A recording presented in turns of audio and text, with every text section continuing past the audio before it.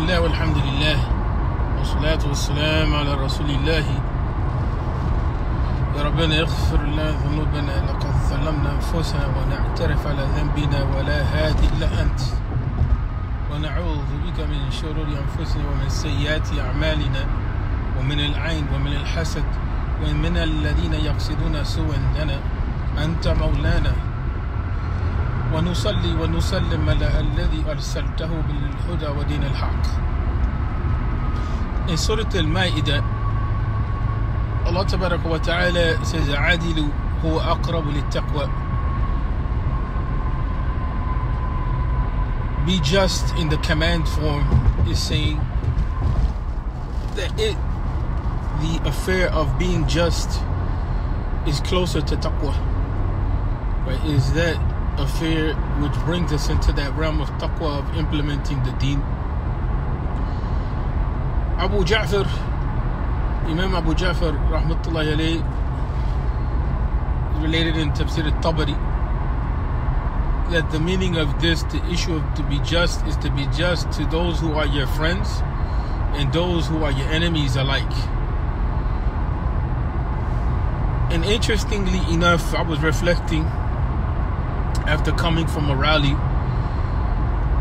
and the rally was regarding closing down detention centers in which children are being held, 5 of which are in the Chicago area. And those types of detention centers are being supported by Amazon and so on and so forth, by the types of agreements that are being made for services and other things, or that type of practice. And so you see young children being separated from their families due to the global situation in which there's disruption on the political and economic level. And because the world is interconnected, you find that what goes on here affects what goes on in other places. And so I had posted some of the videos, and primarily this event was held by coalition groups, and there's a group that is working on a national level to end detention centers across the country. And so they decided to call a coalition of different people, and it happened to be that part of that group that came, or one of the groups that came to support that cause, along with maybe 30 other groups that were asked, religious and non-religious. One of those groups was someone representing the LGBT community. So I had posted the video, I had posted different segments of the videos that I shot, and someone sent me something about marching with the LGBT, so on and so forth, and trying to make it an issue. The problem that I have with this type of reality is that you're trying to say to be present in a rally which is seeking to defend the dignity of children who are being arrested, that this is haram. That's extremely problematic. Hazard reported ahead.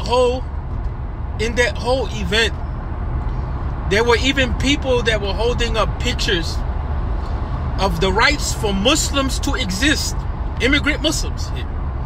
And so you have some Muslims that don't have the concept of understanding how to be just with those who are their friends or those who are their enemies. You missed the point. The point here is safeguarding human life and human dignity. It has nothing to do with what someone does in their backyard. In these types of situations, groups in a quarter of a mile, exit right.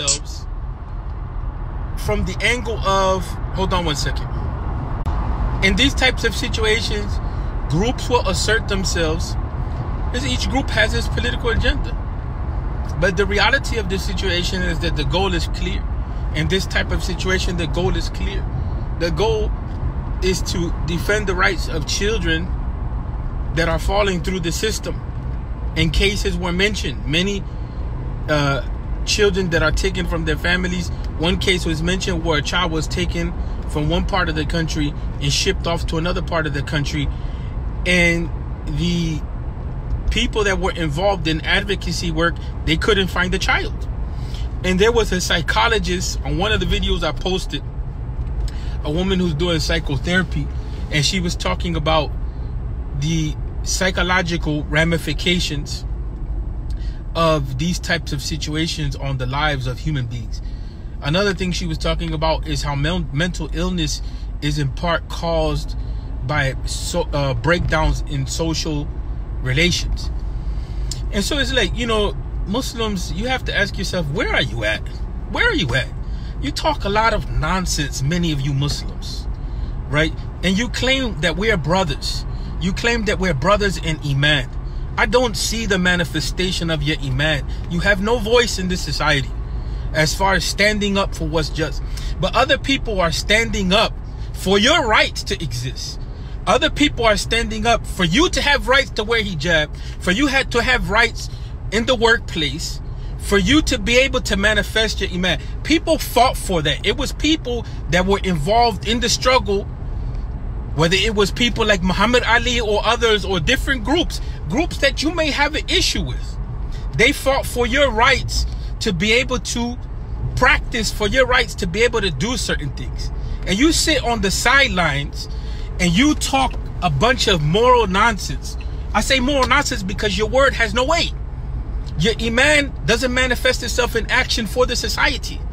If you have Iman between you and Allah, that's mashallah, is all good. But what you have as far as yourself in the society, some of you Muslim brothers and sisters, is that you talk a lot of nonsense of a self-righteous discourse that you put forward like you're holier than thou, right? And that's a problematic situation. One of the stories that was related was about women being raped on the border and being pregnant. And so even with those types of situations, you have no response. Some of you will say, well, abortion is haram across the board. You don't look at the human factor. You don't look at what it is that Islam addresses in those types of situations. You think that you understand Islam. And so it becomes a problem when you have people, they're fighting for the rights of the Palestinians. They're fighting for the rights of the Kashmiris. They're fighting for the rights of the immigrants. They're fighting for housing control issues. They're fighting for workers' rights. And you just sit around and talk about what's right and wrong. And you expect me to believe you have a commitment to the deen of Islam? It's not my problem what someone's sexuality is.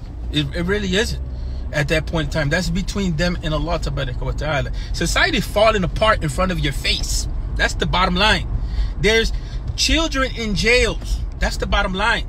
There's children disappearing from their families. Some, by the way, which are Muslim. How do I know? Because one of the imams from the 3 Puerto Rican imams was at the border with another Latino Muslim organization, which is our sister organization, Latina Muslim Foundation. And they were there and they tell us who's coming across the border. Some of the people which are Muslim. And there was actually recently a Somali brother who died in ICE custody. And the only thing that you have to say is that because you see some sort of flag in a rally, that you have an issue with the flag, you can't be associated. Well, you just allow people to die. Let that be on your account and your scale. You had no voice for the sake of human life, period. Because of your so-called self-righteousness that you're on the deen and you're on the sunnah and so forth, you have no concern for human beings. It's sad when people that you say have no iman, have kufr, this and that, they're standing up for human life, and the only thing that you're doing is sitting on the sidelines critiquing. You should be taken to task for that. The only thing that you're doing on the sidelines is critiquing people and judging their iman. And you don't know what's in their hearts, and you don't know what's in their intention, and you have no dalil to be able to say that somebody is not in a position of iman. This is the point of false religiosity that people have achieved. A level of false religiosity in which they think they're doing a service to the deen in a time which is confusing, but in reality they're not. It's other people that are standing there fighting for their rights, standing there for their ability to have free speech, standing there for their ability to assemble, standing there for their ability to immigrate. It was the protests in the streets in the 60s. It was the people that were being bitten by dogs. It was the people that were being arrested that allowed a majority of the portion of Muslim community which exists here to immigrate to this land. Recently, there was a case in Texas where there was a lawsuit that went to the Equal Opportunity Department regarding a situation that Muslims had in the workplace. Well, in 1967, the whole issue of equal opportunities came from people protesting in the street and people fighting in the civil rights movement. And that's why now Muslims will say, well, it's not right in the workplace. And then some Muslims, what are you going to say? What are you going to say? That is not in the book and the Sunnah?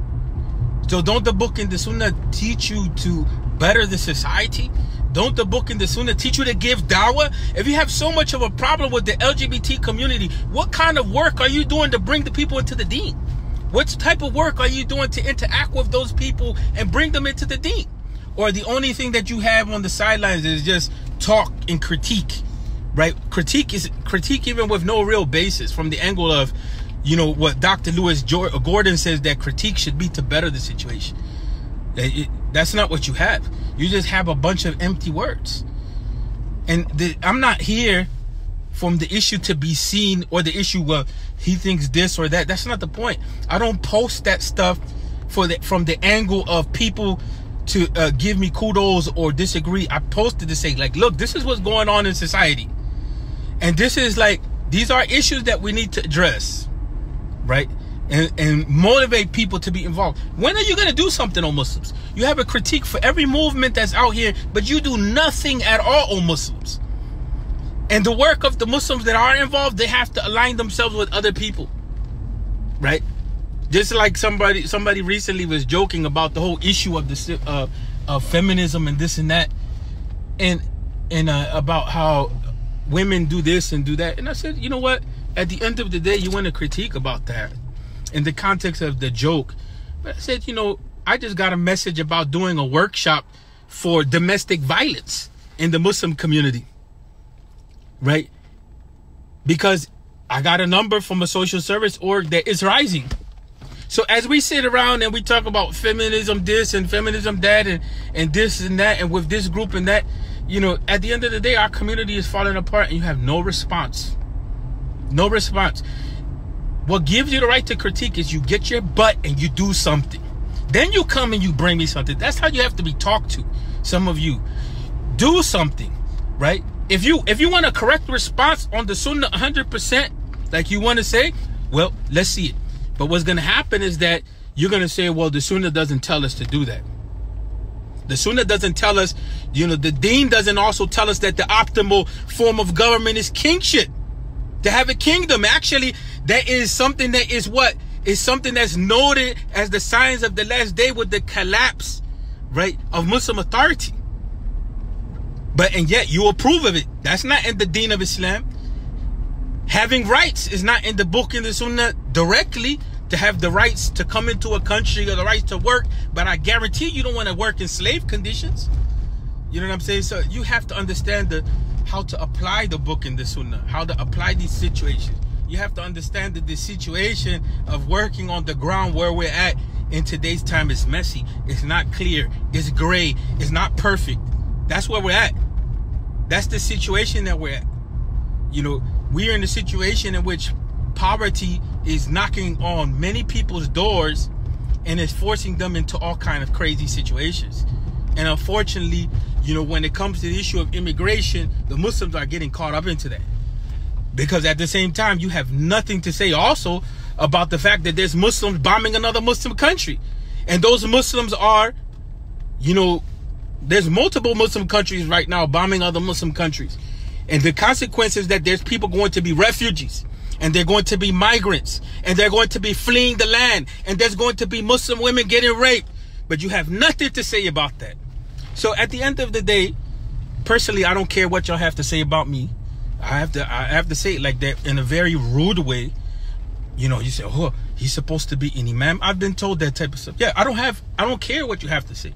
I don't care what you say in the community about me. I don't care what you have to say on my page.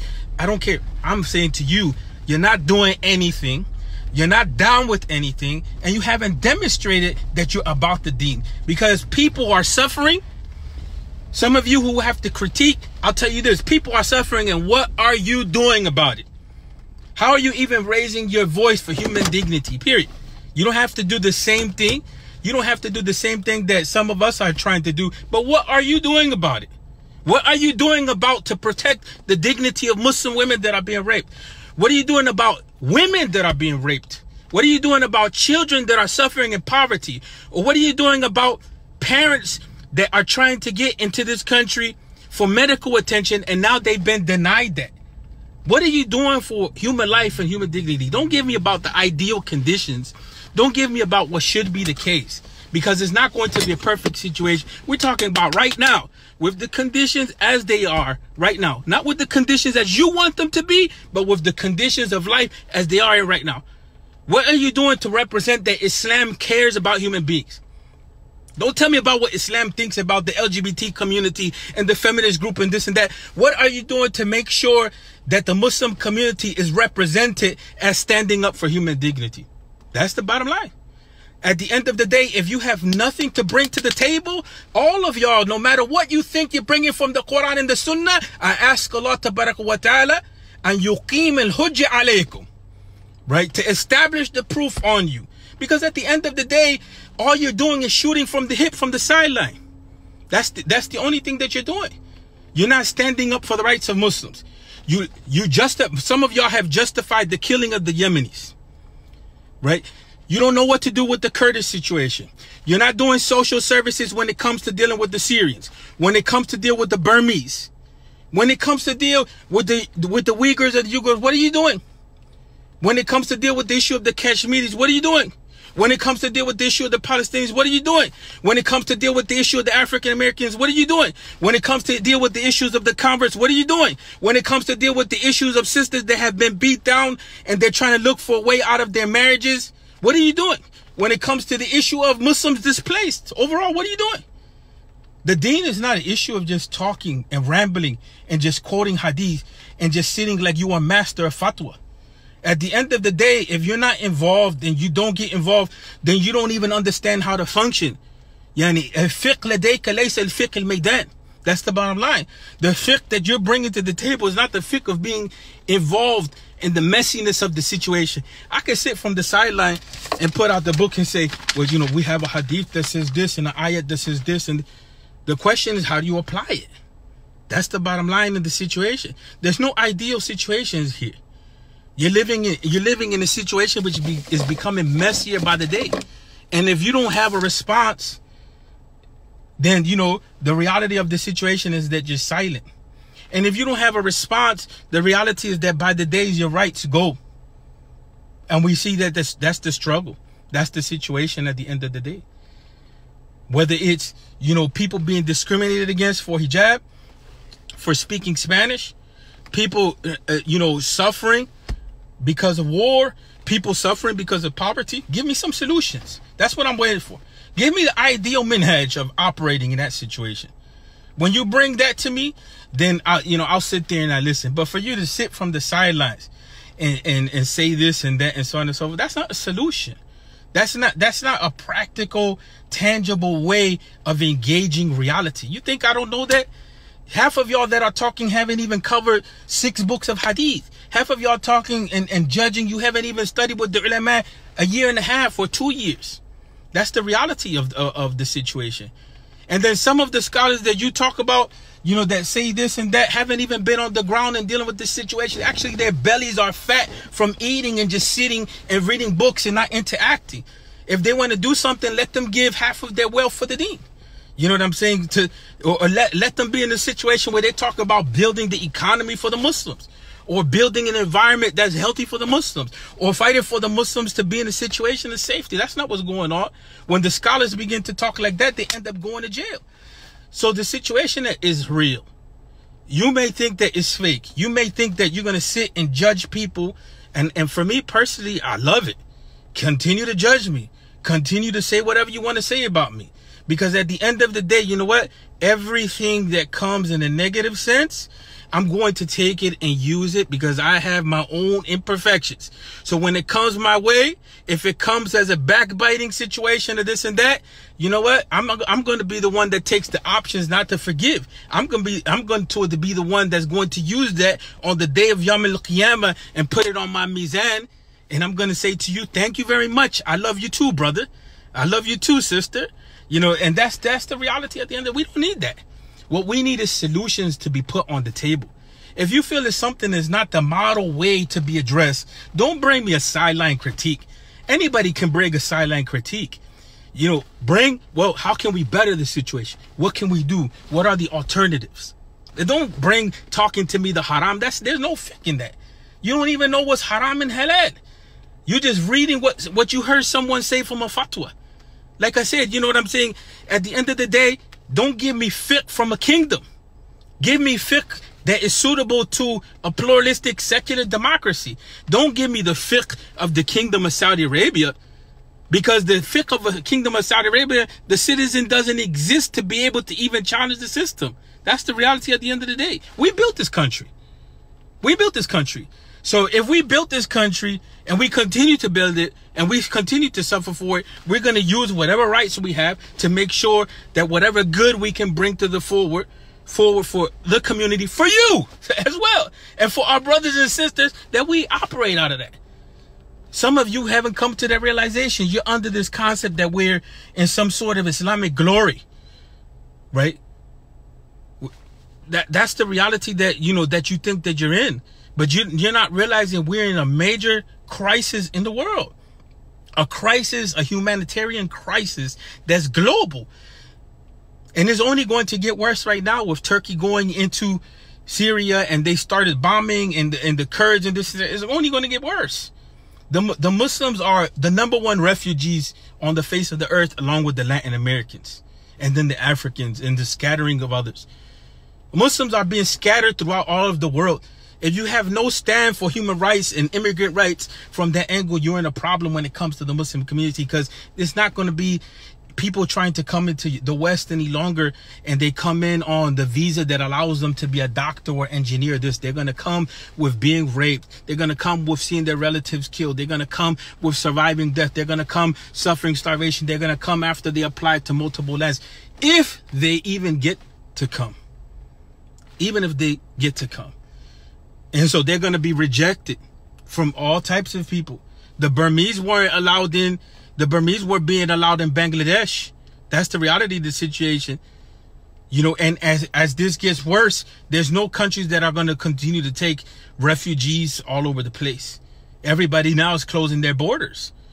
So you have to get with the reality of where things are at, what crisis situation it is that we're going through. If children have no rights, children, it could be your child. If children have no rights, if children are being taken from their families, even what about the native indigenous tribe in the Arizona region that the border wall went through it, and half of the tribe lives on the side of the U.S. and the other lives in Mexico. And now they're even being taken and they're indigenous to their land and they're being taken and arrested. What about their rights? Where do you, because they're not Muslim. Get out of here with that. Salaam alaikum.